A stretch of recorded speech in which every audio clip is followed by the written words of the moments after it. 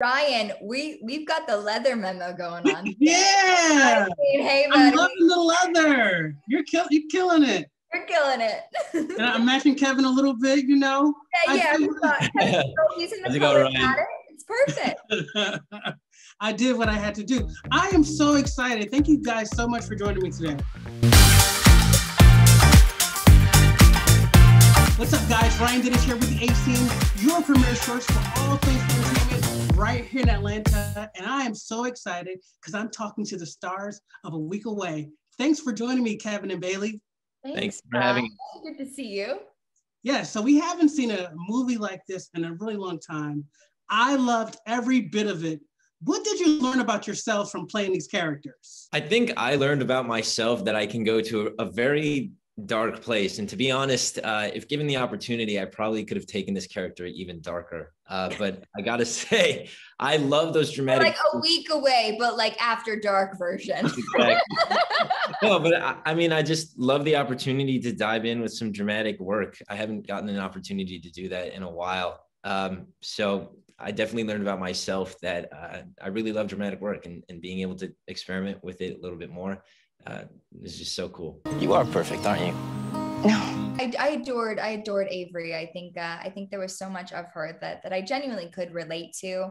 And I don't know. I love the idea of having a character in this kind of YA landscape that does feel like such a role model for girls. I'm an aunt to so many little nieces, and I like the idea that, you know, as a teenager, I could have looked at someone like Avery, or as little girls looked at someone like Avery, who's very honest and transparent about the fact that she doesn't have it all together, but she's also the girl that loves everybody and tries to be the best friend and the best human that she can be. And that makes her the cool girl. And I think that's pretty neat to see right now. I love this movie in and out, you know, especially the music.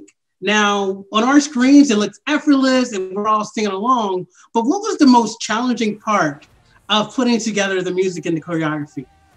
There's just so many moving parts, and thank you for saying it looks effortless. That was the hope. But I always tell people the reason why it looks effortless is just because we put countless hours of preparation and rehearsal into those moments. So obviously we had recorded a soundtrack in a studio, and then we were learning choreography. We'd have these choreography lessons when we weren't recording the soundtrack. And then we would get on set after rehearsing a bunch of scene work, and we do these scenes, and then we'd find ourselves singing to these demos, and they weren't even mixed or mastered by that point, but they were just something to sing to. And so, you know, we were sometimes out of key, and sometimes we didn't get the movement right. But when you have that many variables, it's kind of difficult to make it all come together. But like I said, if you put in the work, it's going to look effortless. And I think we successfully did that. And we had a lot of background dancers around us to make us look really cool too. Making it happen. Yeah, there we go. Like, right where I want to be.